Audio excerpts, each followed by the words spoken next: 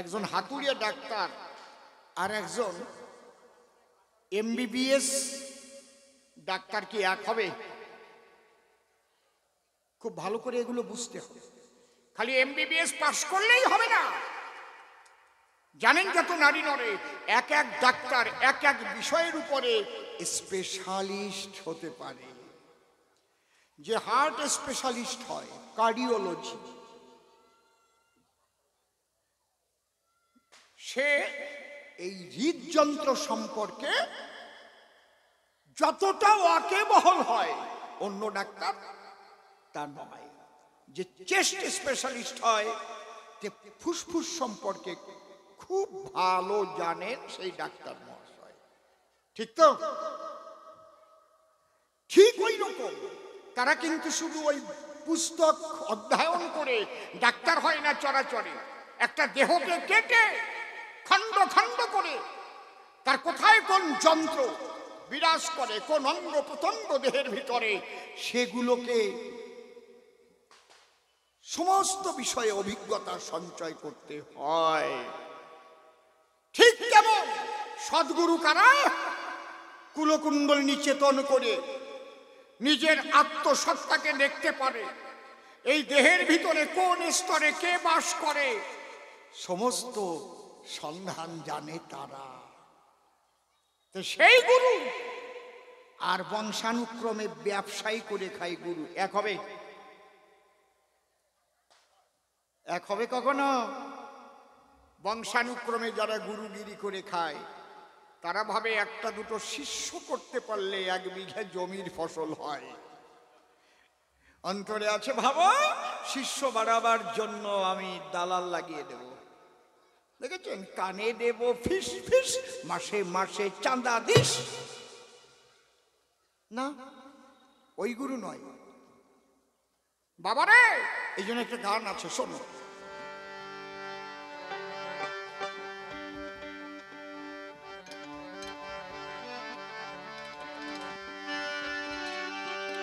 একটু লাগবে এটা।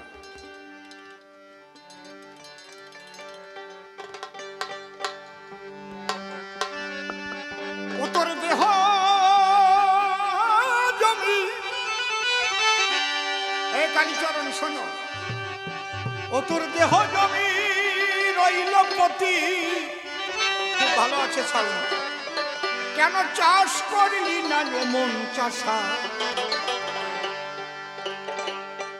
শেষকালে হবে দুর্দশা, শেষকালে হবে দুর্দশা, শেষকালে হবে দুর্দশা, শেষকালে হবে দুর্দশা।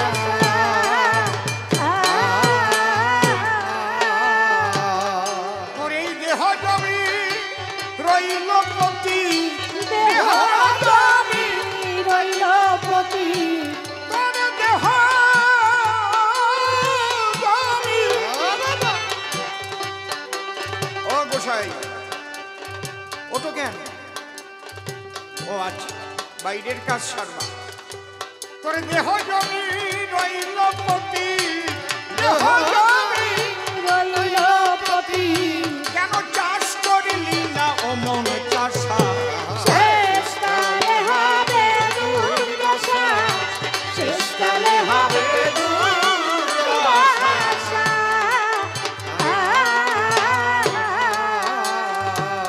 এই গানটা একটু লক্ষ্য করে শুনুন, সব বলা আছে। তাহলে চাষ করতে হবে দেহ জমি। দেহ জমি চাষ করবা কি দিয়ে? বলদ পাবা কোথায়? লাঙল পাবা কোথায়? এই দেহের মধ্যে আছে। এইগুলো কি ওই চাষি বলতে পারবে? 6টি বলদ আছে ঘরে,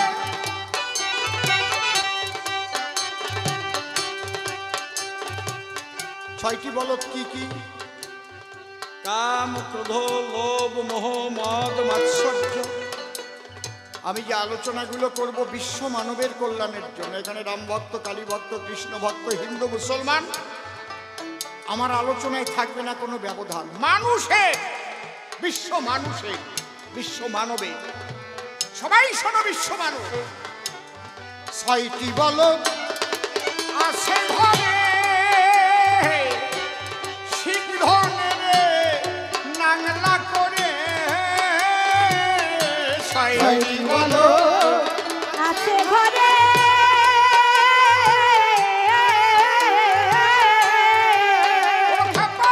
সিংহনে নাংলা করে,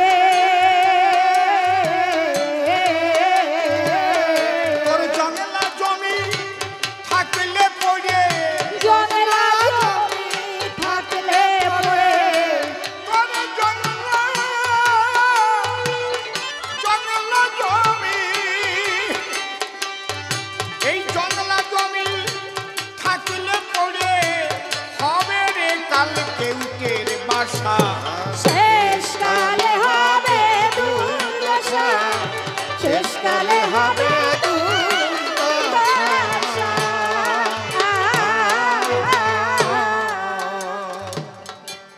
এই 6টি বলো, যাকে তোমরা হিন্দু বলো, মুসলিম বলো, খ্রিস্টান বলো, কালী ভক্ত বলো, রাম ভক্ত বলো, যা বলো, মানুষ, সমস্ত মানুষের ভিতরে আছে কাম, ক্রোধ, লোভ, মোহ, মদ, মাৎসর্য। আমি বিশ্ব মানবের জন্য, যারা গুরু তারা বিশ্ব মানবের কল্যাণের কথাই বলে, এবং সনাতন ধর্ম সেই কথাই শিক্ষা দিয়েছে। কি? সর্বতে সুখিন সন্তু, সর্বসন্তু নিরাময়া। বিশ্বের সবাই সুখী হোক, সবাই নিরোগ হোক, সবাই শান্তি পাক, এবং প্রত্যেকটা গুরু গোসাইদের তাই কামনা করা উচিত। আমি হিন্দু ধর্মের মানুষ বলে শুধু হিন্দুর কল্যাণ চাইব না, কোনো গোসাই তা করে না। বিশ্ব মানবের কল্যাণ। এই 6টি বলদকে নাংলা করতে হবে, তাহলে এদের খাদ্য দিতে হবে। এরা কি খেতে ভালোবাসে, কি খাবার দিলে এরা বসে আসে। লাঙলে জুড়ে দিলে ঠিক মতো চাষ করা যায়। কোন লাঙলে? জ্ঞানের লাঙলে 6 বলদকে জুড়ে দিলে এরা ঠিক মতো জমি চাষ করবে। বাহ, তাহলে কৃষক লাগবে তো, চাষ করলে তো হবে না। দেহের 10 কৃষকে বশ করে খেপা রে, ও খেপা রে, খেপা।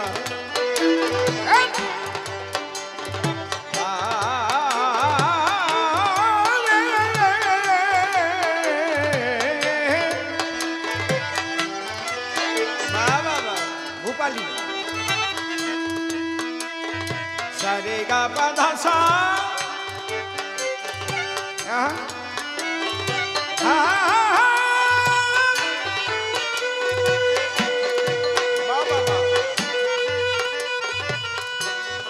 দশ কৃষকে বশ করে চাষ দে জমি রসের বনে। 10 কৃষকে বশ করে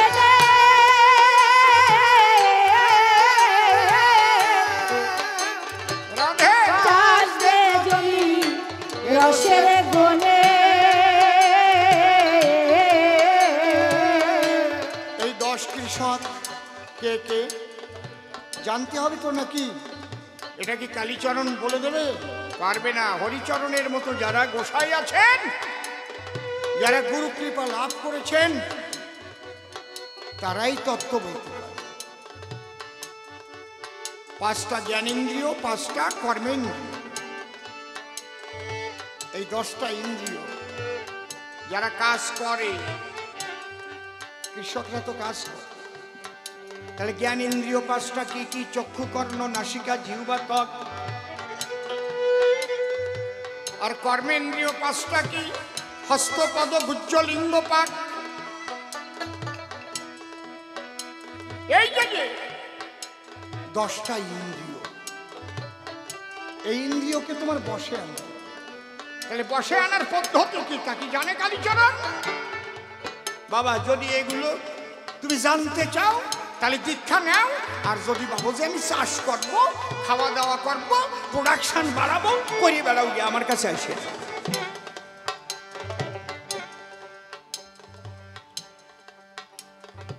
এক পরামানিক, রাগ করবেন না কেউ, এই জায়গায় কেউ থাকতে পারেন পরামানিক, এটা আমার গল্পের পরামানিক। সে বাড়িতে ত্রিনাথের মেলা দিয়েছে।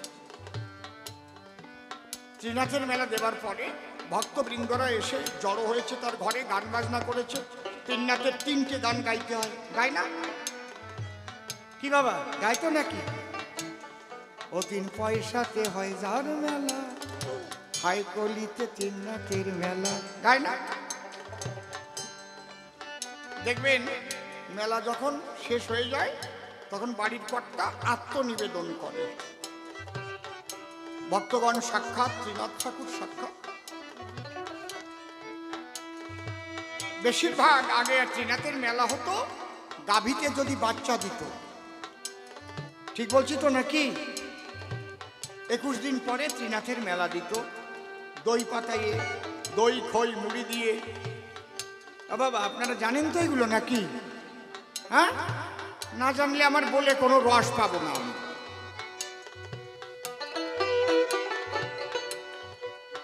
তখন দাঁড়িয়ে বলছে, গলায় গামছা নিয়ে, ভক্তগণ সাক্ষাৎ, ত্রিনাথ ঠাকুর সাক্ষাৎ, আমার আর কিছু কামনা নাই। কামনা করে না যে আমার মেয়েটা যদি বিয়ে হয় আমি আবার ত্রিনাথের মেলা দেব, কিংবা আমার আর একটা গাভী আছে, তার গর্ভে বাচ্চা আছে, সুন্দরভাবে যদি প্রসব করে তাহলে আমি আবার ত্রিনাথের মেলা দেবো। আর কিছু পাইনি। ও বলেছে কি তা জানেন? ও বলেছে যে আমি আর কিছুই কামনা করি না, আমি যেন জন্মে জন্মে নাপিত হয়ে জন্মাতে পারি।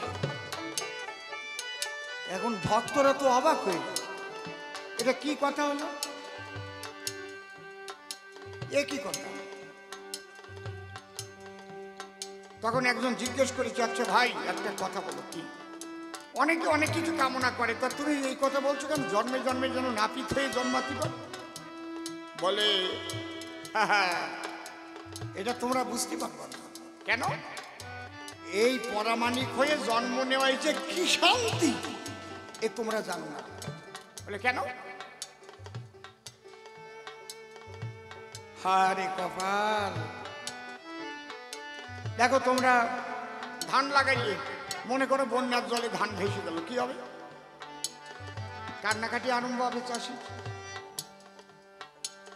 তোমরা মাঠে বাকলাই ফসল করলে, এমন বৃষ্টি হলো বাকলাই ফসল পচিয়ে গেল, হবে তো? বলে হ্যাঁ। তোমরা টাকা রাখলে, অনেক টাকা পাবা বলে, দেখো কত টাকা মারি গেল রোজ ভ্যালি, সারদা, এপিলাইন, কত রকমের। কিন্তু বাবা আমি যা ফসল বুনেছি একবার, আমার মাইন নাই। ওই একবারই খুর আর কেসি কিনেছি, টোনটা একটু বেশি আছে, টোনটা একটু কমবে, ভলিউমটা একটু বাড়বে। বলে এই যে একবার যদি কেনা যায়, মাঝে মাঝে একটু ধার দিতে হয়, বুঝতে পারছো?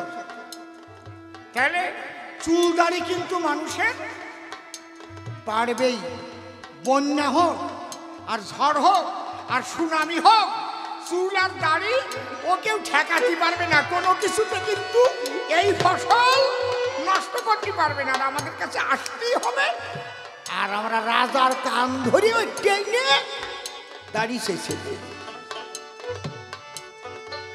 এই অধিকার আর কারো নাই, একমাত্র পরামানিকের আছে রাজার কান ধরার। এই জন্য আমি ঘরে শান্তি পেলাম বাবা, আমি আর কিচ্ছু চাই না, যেন জন্মে জন্মে আমি নাপিত হয়ে জন্মাই। মানে যদি তুমি ভাবো আমার আর কিছুর দরকার নাই, আমি জমিতে ফসলও ফলাবো, আমি খাওয়া দাওয়া করবো, স্ত্রী নিয়ে সন্তান জন্মাবো, আত্মতত্ত্ব জ্ঞান দিয়ে আমার দরকার নাই, তাহলে সাধু গুরুর কাছে এসো না, তার দরকারই নাই। 10 কি শখে 10 করে নে,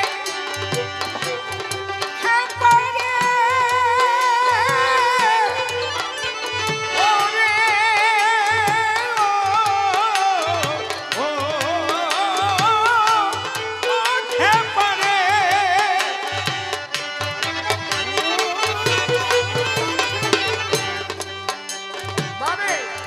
10 কৃষকে বশ করে নে,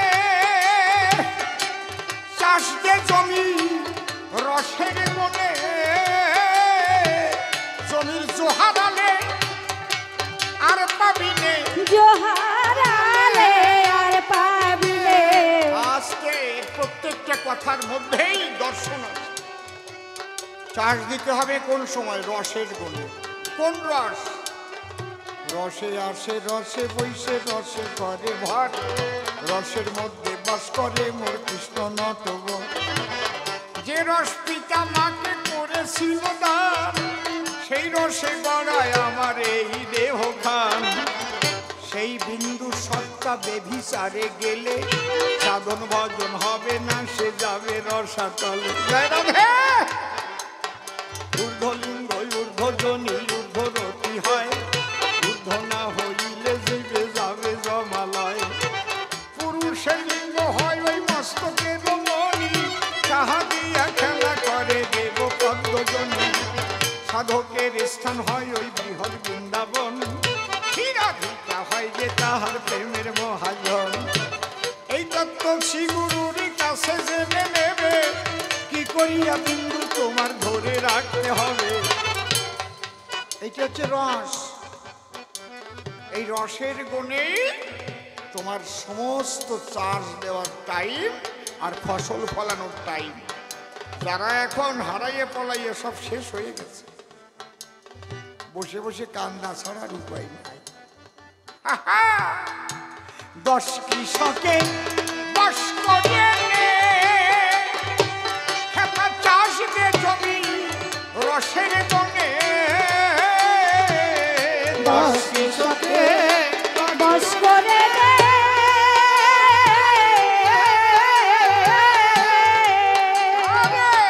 চাষ দে জমি রসের গুণে।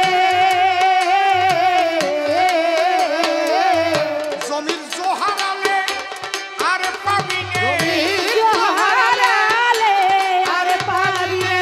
জমির জোহারালে, জমির জোহারালে আর পাবি নে, জোহারালে আর পাবি নে। বৃথা হবে তোর লাঙল চষা, শেষকালে হবে দুর্দশা, শেষকালে হবে দুর্দশা।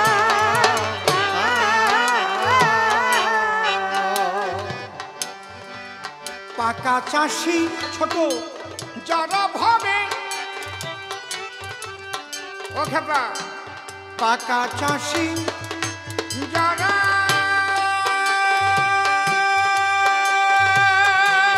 ভাবে, তার কাছে চাষ শিখতে হবে। পাকা চাষি যারা ভাবে,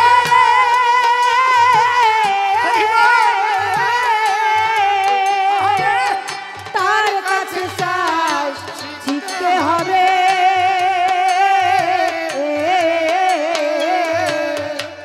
হয় রে পাকা চাষি যারা ভাবে, বেঁধে রেখো, ভাবে রে, তার কাছে চাষ শিখতে হবে। পাকা চাষি যারা ভাবে,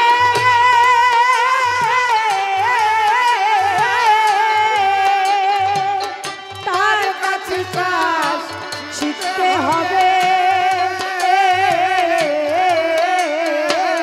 ওরে যার বীজে ফলন বাড়াবে, যার বীজে ফলন বাড়াবে। ও বাবা, সব বীজ কিন্তু এক রকমের হয় না। ভিডিও থেকে যে বীজগুলো দেয় পঞ্চায়েত হয়ে আসে।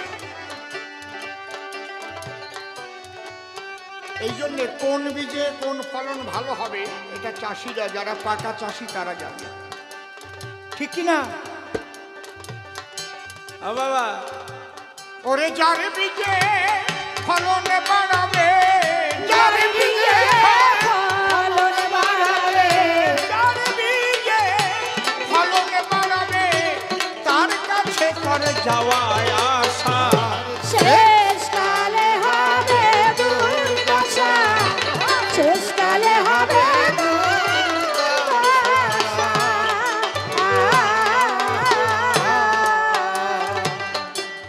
এত বীজের কথা আছে, এর মধ্যে প্রধান বীজ কোনটা? গৌর কাজল বীজের গোড়া।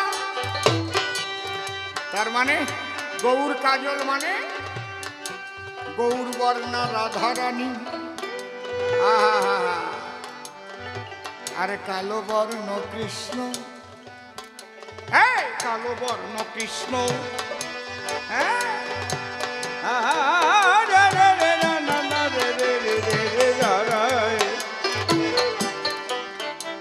তাহলে এই যুগল বীজ, এই যে রাধা কৃষ্ণ তো গৌর কাজল বীজের গোড়া বলে গেছে আমার শাশি গোড়া। গৌর কাজল বীজের গোড়া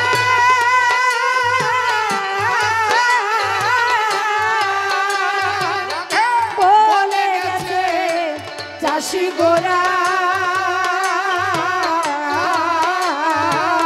অধম শিবিরে তোর কপাল পোড়া, অসীম রে তোর কপাল পোড়া, অধম শিবিরে তোর, অসীমিরে তোর কপাল পোড়া। অসীম রে তোর কপাল পোড়া। কেবল ভাবা পাগলা শেষ ভরসা। শেষকালে হবে দুর্দশা, শেষকালে হবে দুর্দশা।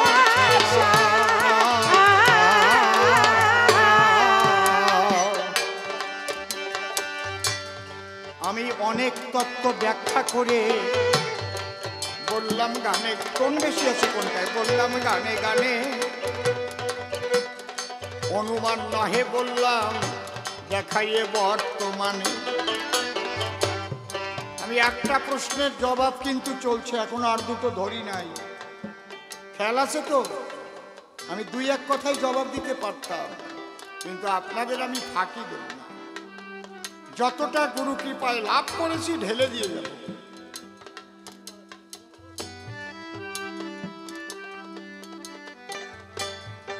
তাহলে তোমাদের বীজে যে ফসল ফলায় সে ফসলে দেহের খাবার হয় গো বাবা, আত্মার খাবার নয়।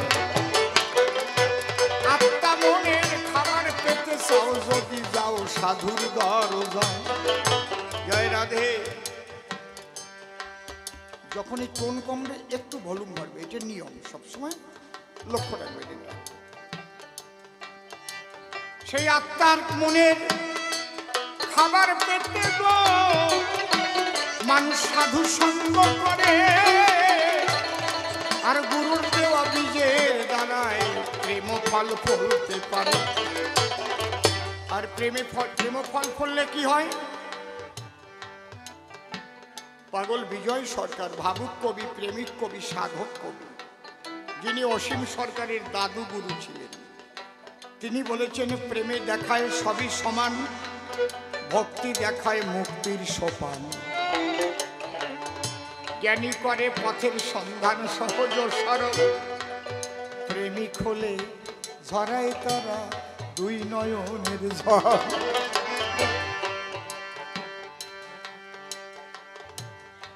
প্রেম লাভ জীবনের সবচাইতে বড় লাভ। বলছে মানুষের ধর্ম কি? আমি এই কালী ভক্ত, কৃষ্ণ ভক্ত, রাম ভক্ত, হরি ভক্ত, মুসলমান, হিন্দু, খ্রিস্টান এগুলো বুঝি না। আমি বুঝি মানুষ। সমস্ত মানুষের একটাই ধর্ম, সে হচ্ছে মনুষ্যত্ব।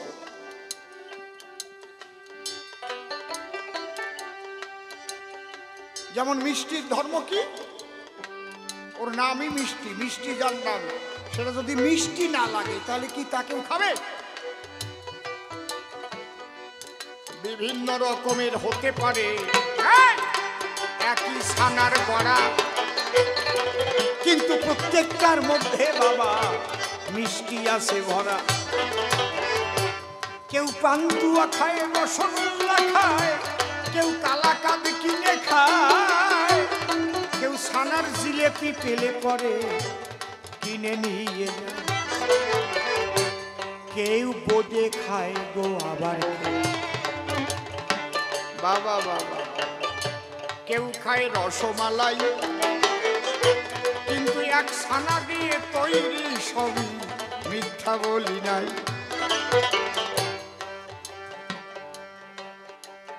তাহলে মানুষের ধর্ম হচ্ছে মনুষ্যত্ব।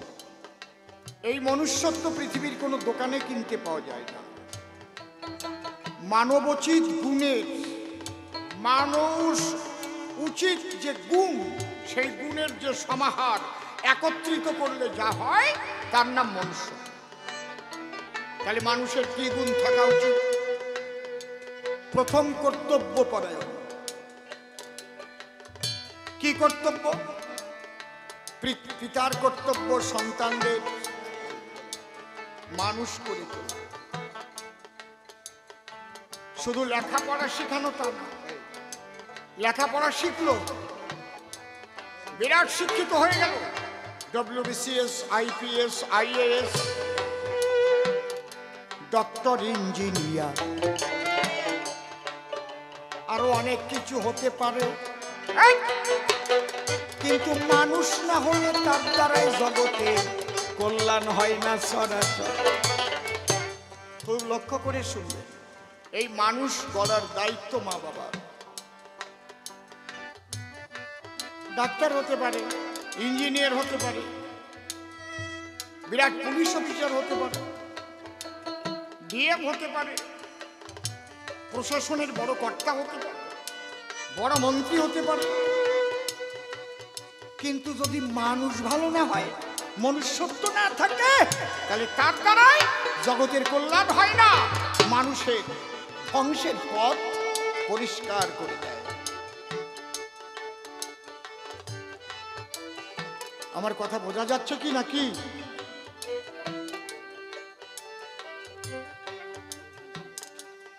যদি মনুষ্যত্ব বলে কিছু থাকতো, তাহলে আরজি করে ওই খুন হতো? হতে পারে? যদি মনুষ্যত্ব বলে কিছু থাকে, তাহলে ডাক্তার হয়েছে ওরা, কিন্তু মানুষ হয় না, জানোয়ার।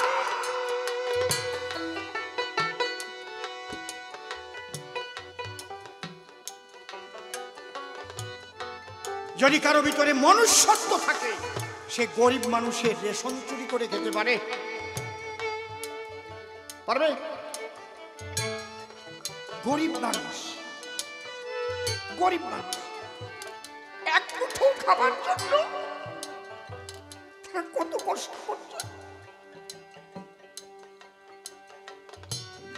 মানুষ আলাদা জিনিস।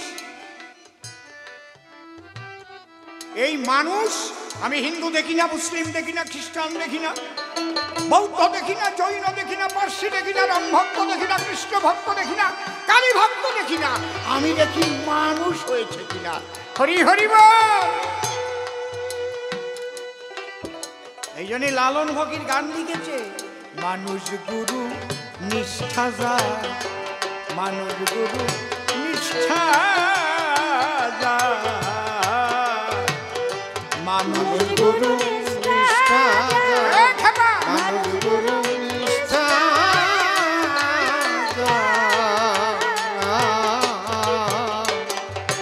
সর্বসাধন সিদ্ধ হয় তার, সর্বসাধন সিদ্ধ হয় তার, মানুষ গুরু নিষ্ঠা যার, মানুষ গুরু নিষ্ঠা যার, মানুষ গুরু নিষ্ঠা।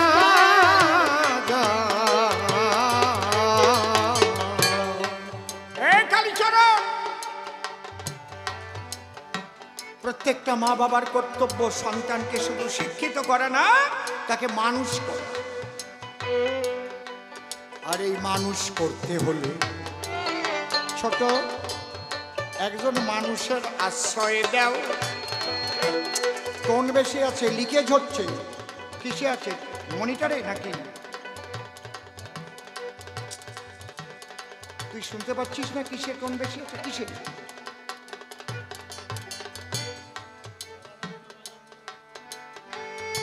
বেলা ঠিক আছে, বেলা তো আরো টোন লাগবে। তুমি একটু নিজে শোনো। তাহলে মা বাবার কর্তব্য কি? এই মনুষ্যত্ব জগতে গেলে একটা মানুষের আশ্রয় পাঠানো, সেই মানুষটাই হচ্ছে সদ্গুরু।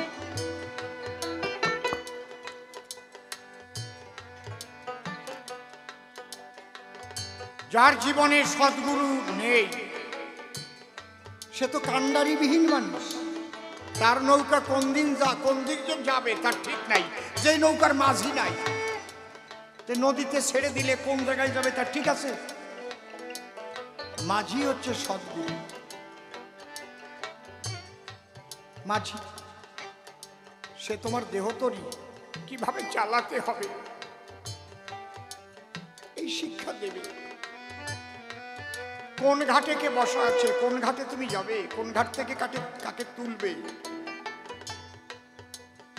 তাহলে মা বাবার কর্তব্য শুধু শিক্ষিত করা নয়, মানুষ করা। মানুষ করা। তাই মানুষের কাছে দেওয়া, সেই মানুষের কাছে গিয়ে বিশুদ্ধ ভজন পাওয়া। আমি অসীম সরকার হয়ে একটা কথা বলছি। বাবা বসে পড়ো, বসে পড়ো, তুমি দাঁড়িয়ে পড়ছো কেন? অসীম সরকার বামফ্রন্ট আমলে বিশেষ কারণে 7 সালে 1 মাসের জন্য আমাকে সিকিউরিটি দিয়েছিল সরকার, বিশেষ কারণ। ওটা কোন থানা জানো বাবা? শ্যামল, রিজেন্ট পার্ক। একজন সাব ইন্সপেক্টর ছিলেন, আমি তাকে ভুলতে পারবো না জীবন। আমি 1 কাপ চা তাকে খাওয়াতে পারিনি আমার পয়সায়।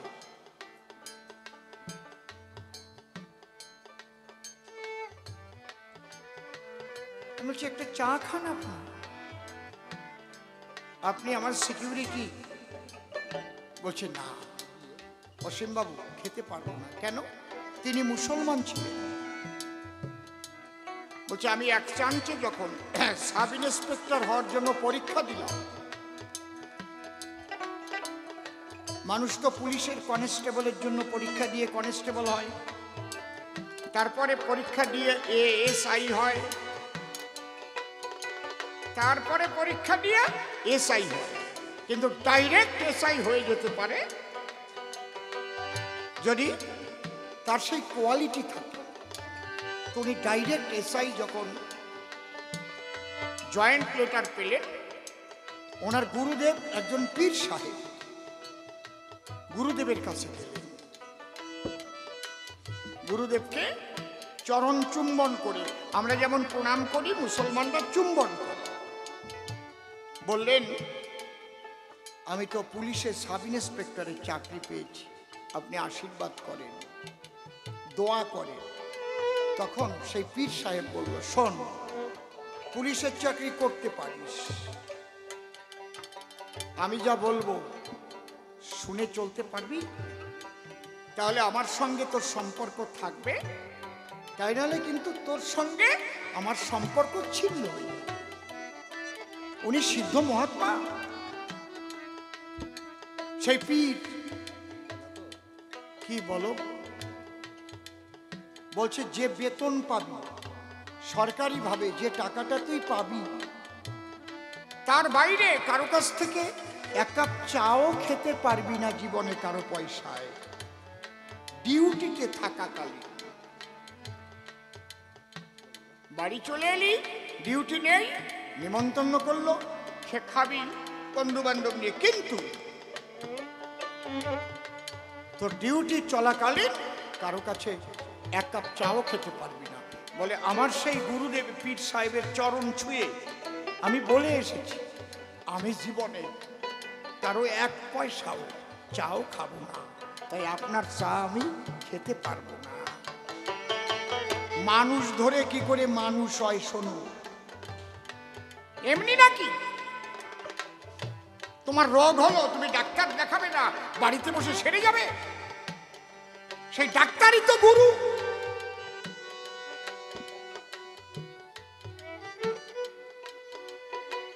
বাবা, এই আলোচনা আপনাদের ভালো লাগছে কি? আজকের আলোচনা জোরে বলুন, ঠিক আছে তো নাকি? সহজ সরল ভাবে জীবের কল্যাণ হয় যাতে, আমি সেই কথা আলোচনা করি। এইবার সন্তানদের কর্তব্য আরো বেশি মা বাবার উপরে, কারণ এই সন্তান জন্ম নিয়েছে মাতৃগর্ভাধারে, পিতার ঔরসে, মায়ের গর্ভাবাসে যে সন্তান জন্ম লয়, সন্তানদের কাছ থেকে যদি সেই মা বাবা ব্যথা পায়, হবে না কৃষ্ণ ভজ, কালী ভজ, রাম ভজ, কাজ হবে না। তাই সবার আগে মা বাবার পূর্ণ আশীর্বাদ চাই। হরি বলো। তুমি মা বাবার আশীর্বাদ পাবে না তো তুমি কোনো সাধনে সিদ্ধি লাভ করতে পারবে না। সনাতন ধর্মের প্রথমেই বলেছে, পিতা স্বর্গ, পিতা ধর্ম, পিতা হি পরমন্তপ, পিতরি পৃথিবা পণ্যে প্রিয়ন্তে সর্ব দেবতা, জননী জন্মভূমিশ্চ স্বর্গাদপি গরীয়সী।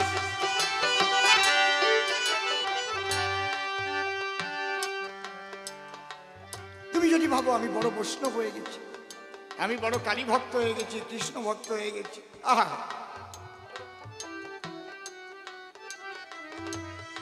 কিন্তু তোমার মা বাবা যদি ব্যথা পায়, তুমি যদি ভাবো আমি বড় শিক্ষিত হয়ে গেছি, আমি বিরাট বিল্ডিং করেছি, এদিকে মা বাবা গ্রামে যদি না খেয়ে থাকে, মনে রেখো তুমি শান্তি পাবে না। ওপার বাংলার বড় একজন শিল্পী, আমার আত্মার জগতের অত্যন্ত আপনজন, নাম তার নকুল বিশ্বাস। তিনি একটা গান লিখেছে, কোমল গান। কে বলে ভারতবর্ষে নেই কোনো গাধা, গাধা নেই কোনো গাধা। কে বলে ভারতবর্ষে নেই কোনো গাধা, গাধা নেই কোনো গাধা। কে বলে ভারতবর্ষে নেই কোনো গাধা, গাধা নেই কোনো গাধা। মা বাবাকে দেয় না খেতে, বউয়ের কোথায় নাচে, এমন গাধায় সংসারে অনেক অনেক আছে দাদা। অনেক অনেক আছে। ভাই শুকিয়ে গেছে, মা বাবাকে দেয় না খেতে, বউয়ের কোথায় নাচে, এমন গাধা এ সংসারে অনেক অনেক আছে দাদা। অনেক অনেক আছে। একটু ভালো করে তাকালেই, ভালো করে তাকালেই কাটবে চোখের ধাঁধা। কে বলে ভারতবর্ষে নেই কোনো গাধা, গাধা নেই কোনো গাধা। কে বলে ভারতবর্ষে নেই কোনো গাধা, গাধা নেই কোনো গাধা। আজকে যে আলোচনাগুলো করছি, যদি কেউ মা বাবাকে ব্যথা দিয়ে থাকো, আজকে রাত্রিতে গিয়েই ক্ষমা চেয়ে নিও। মনে রেখো, তুমি যে অপরাধ করেছো, যে পাপ করেছো, তার চাইতে অনেক ক্ষমা করার মতো ক্ষমতা মা বাবার আছে। শুধু একবার গিয়ে গলা জড়িয়ে ধরে বলো না, মা, মা, আমি বড় অপরাধ করেছি মা, তোমাকে ব্যথা দিয়ে। দেখবে তোমার মা তোমাকে জড়িয়ে ধরে তার স্নেহের বন্ধনে তোমাকে বেঁধে দেবে।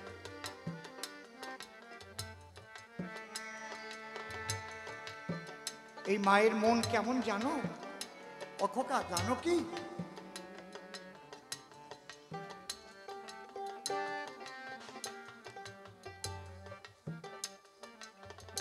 এক মহিলা,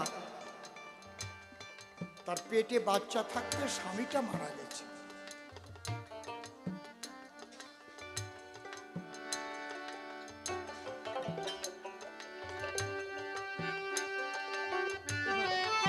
সেফটিন দিয়ে বুঝবেন।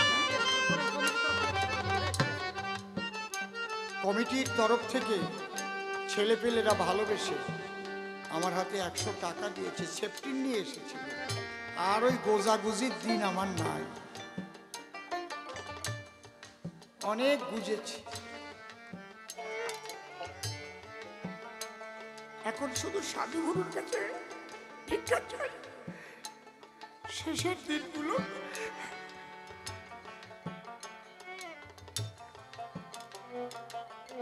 যেন গুরু চিন্তা, গুরু ভাবনা, মানুষের কল্যাণের জন্য কাটিয়ে যেতে পারি। সাধু গুরু বৈষ্ণবের সঙ্গ করে তাদের চরণ ধুলি রেখে যেতে পারি।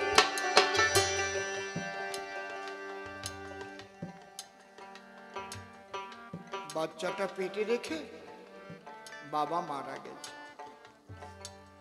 ওই মায়ের বিয়ের অন্তত 20-25 বছর পরে অনেক ডাক্তার কবিরাজ দেখিয়ে বাচ্চাটা এসেছিল একদম শেষ, মানে বাচ্চা হওয়ার শেষ দিকে। এই বাচ্চাটা না হলে আর বাচ্চা হওয়ার মতো তার জীবনের যৌবনের জোয়ারই নষ্ট হয়ে যায়।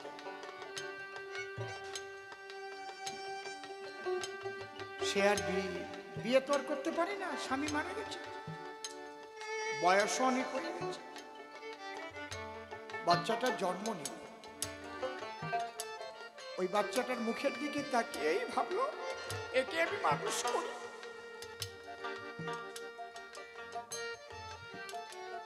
অনেক কষ্ট করে পরের বাড়িতে খেটে ধান ভেঙে চিড়ে কুটে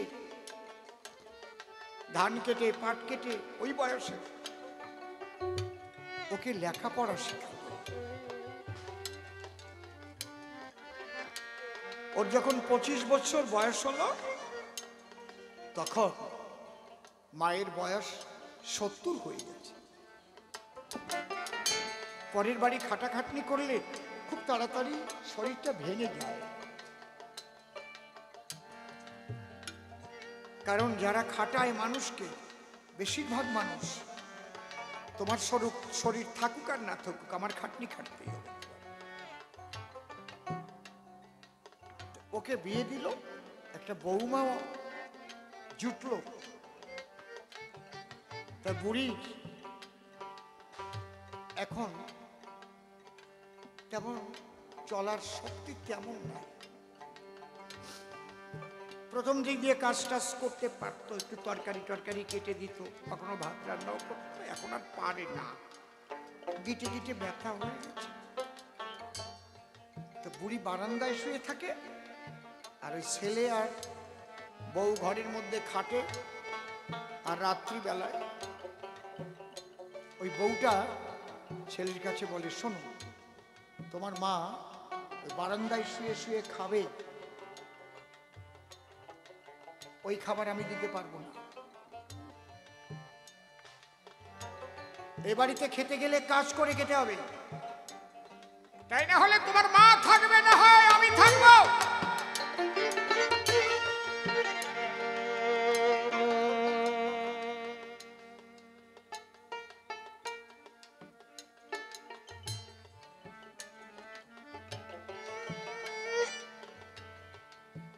ছেলেটা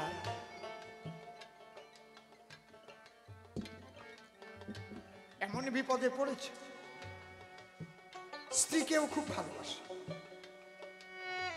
তখন বলছে ঠিক আছে দেখছি। ওর মা ওই কথাগুলো শুনেছে, শুনে পরের দিন চেষ্টা করেছে কিছু কাজ করার, কিন্তু পারে না। বয়োবৃদ্ধ হয়ে গেছে, শরীরটা ভালো না।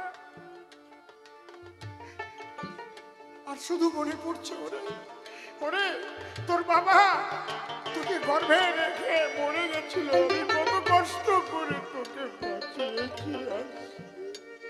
ভেবেছিলাম শেষের জীবনে শান্তি পাবো।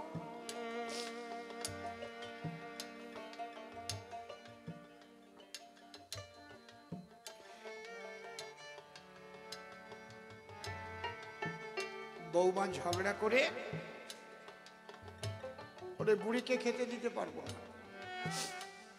মানে বুড়ির ছেলেকে বলছে, বাবা একটা কাজ কর। ও বাবা, আমার তো জীবন শেষ, আমার তো আর সুখ শান্তি বলে কিছু নাই, তোরা তো ভালোভাবে বেঁচে থাক।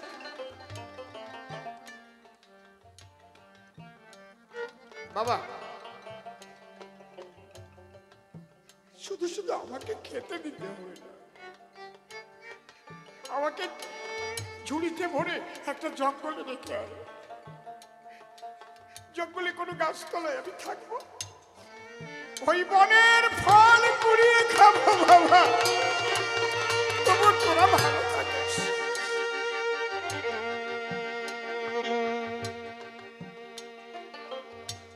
ছেলেটা ঝাঁকার মধ্যে মাকে ভরে মাথায় করে জঙ্গলের মধ্যে গিয়ে একটা গাছতলায় মাকে বসিয়ে রেখে বাড়ির দিকে হাঁটা দিয়েছে। এমন সময় বিরাট মেঘ হয়েছে, এখনই ঝড় আসবে। ছেলেটা ভাবছে, দেখি মাকে রেখে যাচ্ছি, নারীর তো একটা বাঁধন আছে, একটু চুপি চুপি শুনে যাই তো মা কি বলে। আবডাল দিয়ে পেছন থেকে দেখছে মা দুহাত তুলে ঈশ্বরের কাছে প্রার্থনা করছে, ঠাকুর আমার খোকা এখনো বাড়িতে পৌঁছাতে পারেনি, এই জঙ্গলের মধ্যে ঝড় আসলে আমার খোকা বাড়িতে পৌঁছাতে পারবে না, আমার খোকাকে তুমি রক্ষা করো ঠাকুর, আমার খোকার যেন কোনো বিপদ না হয়।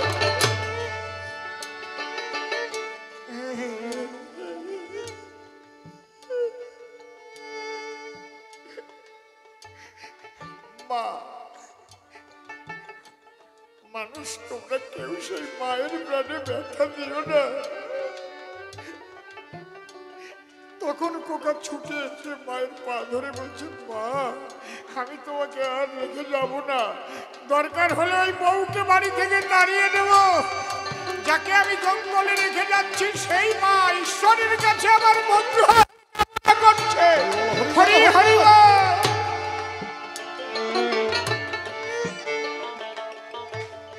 মানুষ, তোমরা যদি মা বাবাকে ব্যথা দিয়ে থাকো কেউ, আজকে বাড়ি গিয়ে রাত্রিবেলায় ক্ষমা চেয়ে নিও, দেখবে ঈশ্বরের করুণা লাভ করতে পারবে, ঈশ্বর তোমাকে ভালো রাখবে। জলে পাবে মাছের সন্ধান পশু বনে দিয়া, জলে পাবে মাছের সন্ধান পশু বনে দিয়া, মানুষের মধ্যে মানুষ পাবে কি খুঁজিয়া, দাদা পাবে কি খুঁজিয়া, ও দাদা গো,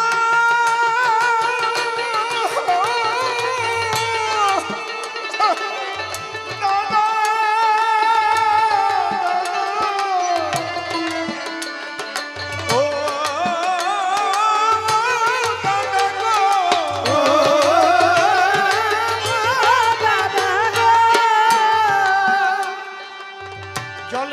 মাছের সন্ধান পশু বনে দিয়া, মানুষের মধ্যে মানুষ পাবে কি খুঁজিয়া, দাদা পাবে কি খুঁজিয়া,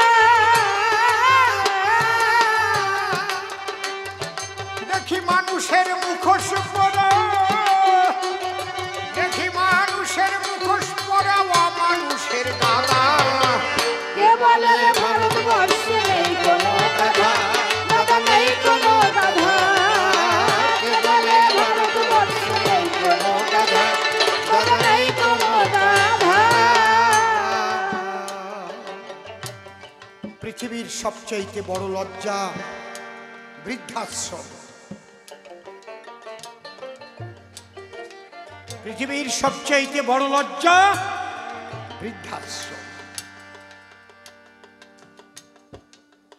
তুমি যদি এক মুঠো খেতে পারো, বৃদ্ধ মা বাবা তোমার ঘরে বসে এক মুঠো খেতে পাবে না, তাকে তুমি বৃদ্ধাশ্রমে পাঠিয়ে দেবে।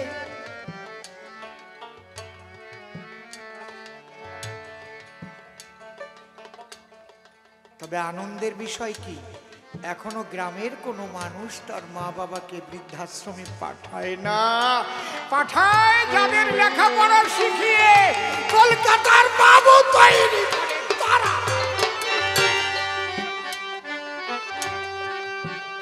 একটা গ্রামের মানুষ তারা মা বাবাকে এখনো বৃদ্ধাশ্রমে পাঠায় না। আমি প্রণাম করি তাদের। এরা কি সুশিক্ষিত না কুশিক্ষিত? ভাবিয়ে তোলে। এরা কি শুভ বুদ্ধি সম্পন্ন বুদ্ধিজীবী না কুবুদ্ধি সম্পন্ন? বিরাট বিরাট শিক্ষিত গিয়ে দেখে বেশিরভাগ মা বাবাকে দেয় না খেতে, বউয়ের কথাই নাচে, এমন গাধায় সংসারে অনেক অনেক আছে দাদা, অনেক অনেক আছে দাদা গো।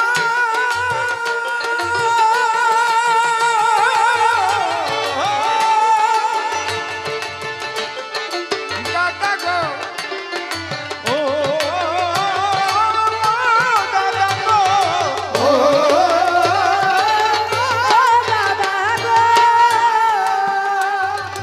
এরা মা বাবাকে দেয় না খেতে, বউয়ের কথাই নাচে, এমন গাধায় সংসারে অনেক অনেক আছে দাদা।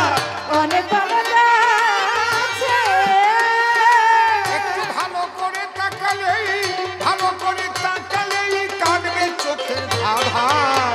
কে বলে ভারতবর্ষে নেই কোনো গাধা, দাদা নেই কোনো গাধা। কে বলে ভারতবর্ষে নেই কোনো গাধা, দাদা নেই কোনো গাধা।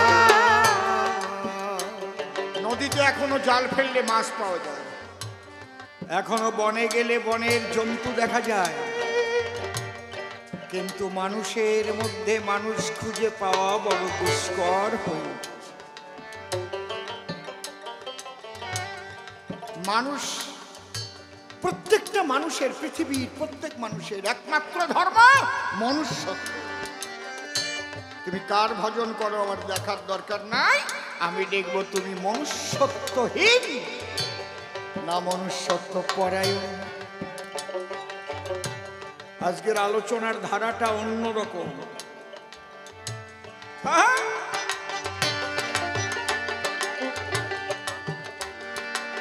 হাঙর কুমির নদী ছেড়ে লোকালয়ে ভাসে, বন্ধু বেশে কেউ তো মূর্খ আছে চারিপাশে দাদা। আছে চারিপাশে এই হাঙর কুমির গুলোই মনে হচ্ছে এখন চারিদিকে কামড়ে কামড়ে খাচ্ছে।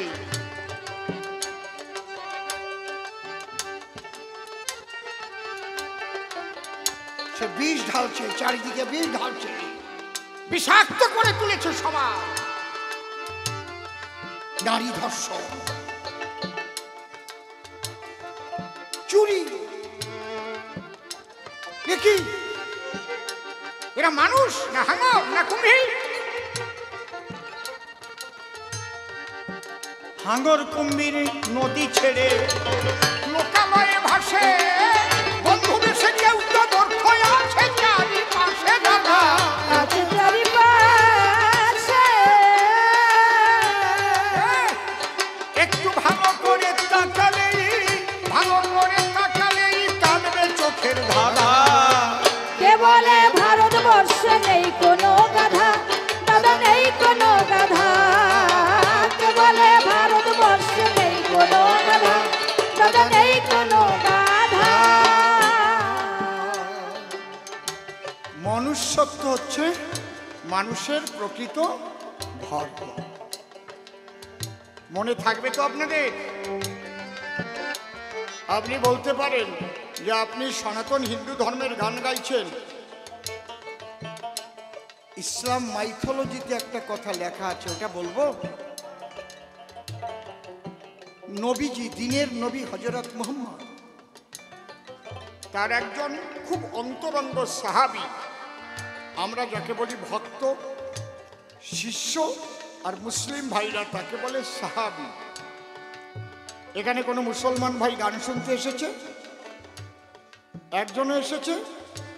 আসেনি, কেউ আসেনি, তাই তো? ওই সাহাবী যখন মারা গেল, মরার পরে দেহটা কুকড়ে কুকড়ে কুকুরের মতো হয়ে যাচ্ছে, মুখটা লম্বা হয়ে যাচ্ছে। তখন অন্য অন্য সাহাবীরা নবীজির কাছে গিয়ে বলল, এ কি, তোমার এত বড় প্রিয় সাহাবী, সে যদি মরণের পরে এইভাবে সবার সামনে কুকুর মূর্তি ধরে,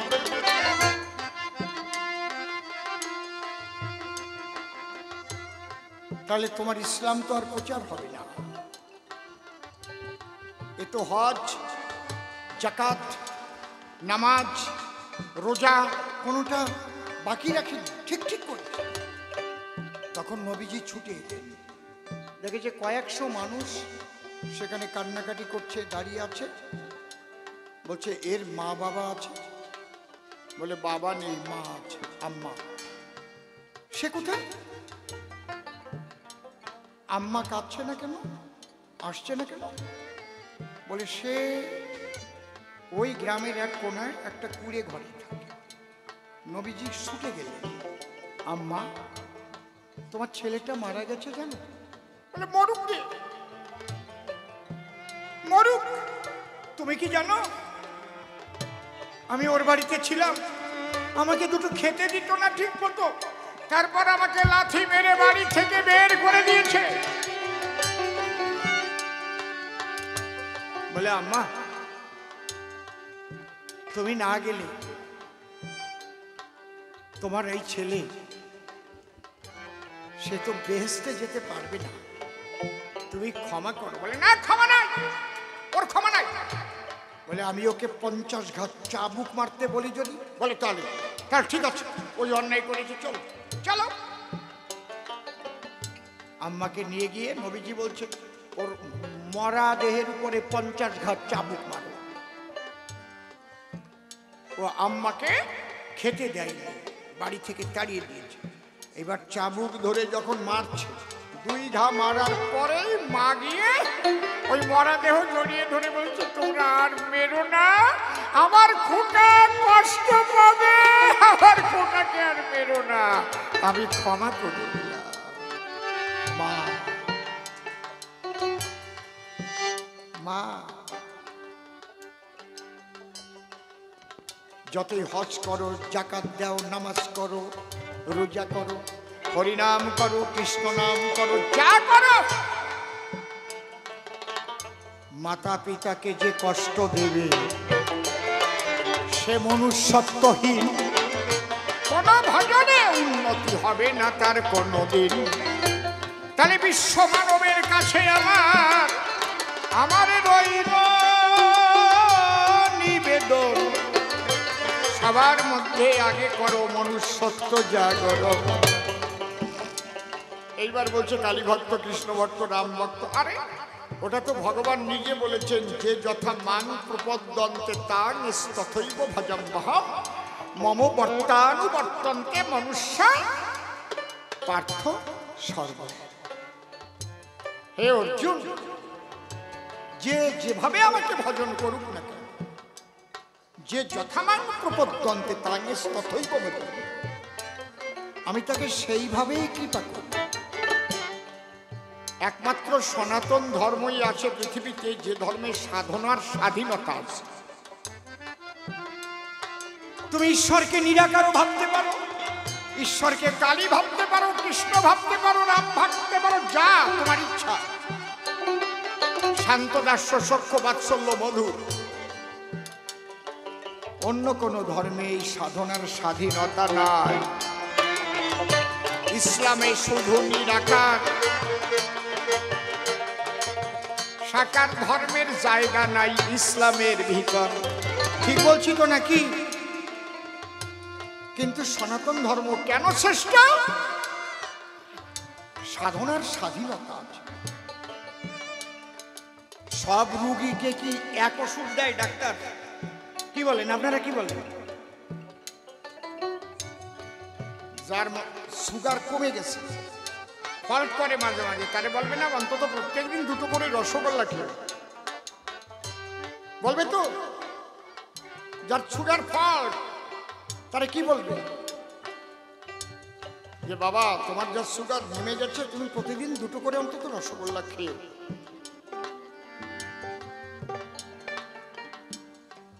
যার আমাশা হয়েছে তারে বলবে তুমি ঘি খাবা, মাখন খাবা, বলবে পেঁপে সিদ্ধ দিয়ে ভাত খাও, তেল ঝাল কম করে তরকারি রান্না করে খাও, একটু ডালিমের পাতা কড়াইয়ে ভেজে দুটো ভাত খাবে। এক এক রোগীর জন্য এক এক পথ্য আছে। যার শরীর দুর্বল তাকে সবল করার জন্য টনিক দেবে, ভিটামিন টনিক। তার খাবার চার্ট আলাদা থাকবে। আর যার কোলেস্ট্রল বেড়ে গেছে তাকে কি বলবে? দুধ ঘি মাখন খেতে বলবে কি? বলবে না। ঠিক সনাতন ধর্মে রুগী অনুপাতে পথ্য। আরে রুগী যদি বেকায়দা রুগী হয় তাহলে তো আরো খারাপ। এক রুগী রাখ, দাঁড়া রাখ। একজনের সুগার হয়েছে, ডাক্তারের কাছে গেছে, ফাস্টিং 250, পিপি 450, খাবার পরে 450, খাবার 2 ঘন্টা পর। আর ফাস্টিং মানে রাত্রিবেলায় খেয়ে শোবে তার 12 ঘন্টা পর, ভোরবেলা মাপবে। ডাক্তার বলছে তুমি কি খাও বলো তো, এত সুগার? বলছে ডাক্তারবাবু আমার তো ছোট সময় থেকে একটু খাওয়ার দিকে লক্ষ্য। কি কই? সকালবেলা আমি 20 খানা রুটি খাই,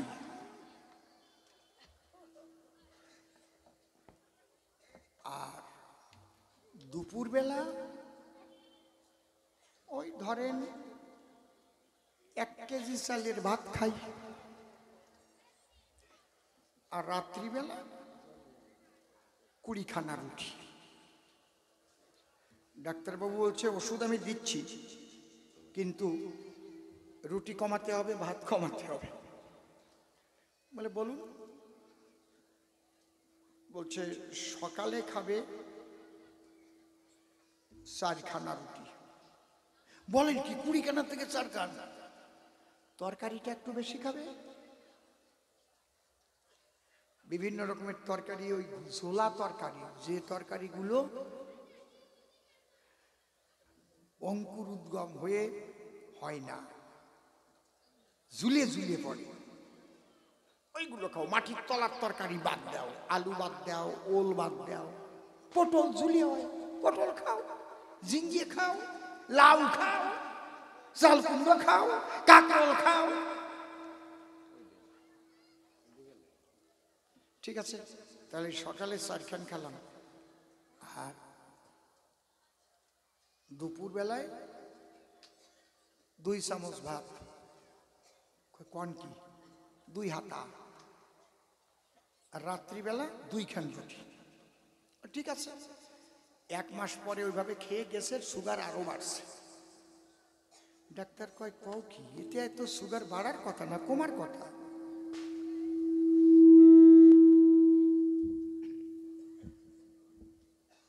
সুগার তো কমার কথা। আচ্ছা একটা কাজ করবা, সকালে তুমি 1 খানা রুটি খাও, রাত্রিবেলা 1 খানা রুটি খাও, আর দুপুরে 1 হাতা ভাত খাও, 1 চামচ। তাই খাবো। ওইভাবে 1 মাস খেয়ে দেখে সুগার আরো বাড়ছে। ডাক্তারের কাছে গেছে, বলুন। বলছে ডাক্তারবাবু কমে তো না। আজকে তোমার ওষুধের মাত্রা আর বাড়াবো না কমাবো না, তুমি সকালে 1 খানা করে রুটি খেয়েছো তো? বলে হ্যাঁ। কটার সময় খাও? বলে ঠিক আপনি যেমন বলেছেন 9টার সময়। বলে কালকে তোমাকে ওষুধ দেব, কালকে ঠিক 9:30টায় ওষুধ দেব। আমা শোনো, ও মা, আরে কথা কইও, বেদর বেদর করতেছে। ডাক্তারবাবু ঠিক 8:45 ওই বাড়ি গেছে, গিয়ে দেখে কি উনুনের উপর তাফাল জ্বলতেছে, ওই যে রস জাল দেয় যে তাফাল ধান সিদ্ধ করে, আর রুটি বেলতেছে, রুটি হবে এত বড় একখান আর কি। হ্যাঁ, ডাক্তারবাবু কয় ওটা কি? কয় রুটি। ওই তাফালে একখান বাজবো। কয় তার মানে? কয় আপনি তো খানে কমাইছেন, আপনি তো পরিমাণে কমান না। ওই 40 খানা রুটি বানাইতে যে আটা লাগতো, এখন সেই 40 খানা রুটির আটা দিয়ে একখান রুটি বানিয়ে বানিয়ে খাই। আপনি তো খানে কমাইতে কইছেন, আমারে তো পরিমাণে কমাইতে কোন নাই। কই উরে বাবা রে, দেখে এত বড় একটা হাতা। কই ওইটা কি? ডাব্বু। কই ওই আটাটা বানাই নিছি ডাব্বুটা। কেন? আপনি কইছেন 1 চামচ 1 হাতা ভাত খাইতে, ঠিক 1 কেজি চাইলের ভাত ধরে সেরকম একটা ডাব্বু বানাই নিছি, ওর ভিতরে আমি আপনার কথাও রাখছি, আমি ঠিক মতো খাইয়ে আইছি। আচ্ছা, এই রুগী কোনোদিন সারবে? ডাক্তার বাইটা খাওয়াইলেও সারবে? কোন কি শয়তান বাবারে! রুগী অনুপাতে পত্ত, এ কথা অতি সত্য। কিন্তু সেই রুগী যেন ডাক্তারের কথা অনুসারে চলে। অন্তরে করে ধারণা, যে রুগী ডাক্তার সদ্গুরুর কথা মানে না, সে যায় রসা তল। এটা বড় বক্সের থেকে আসছে হাম্বিংটা। এই মনিটরটা একটু ঘুরিয়ে দে তো, ওই দিক ঘুরা, ওইটাই হচ্ছে মনে হয়। থাক, ঠিক আছে। হ্যাঁ ঠিক আছে, এইবার আর হবে না। আর একখানা প্রশ্নদান করে গেছে সভাস্থান, যিনি কৃষ্ণ ভগবান, যার নামে দীক্ষা শিক্ষা দেয়, তার চরিত্র নাকি ভালো নয়, তার চোখে ধরা পড়েছে মহাশয়। আমি আর একটা গান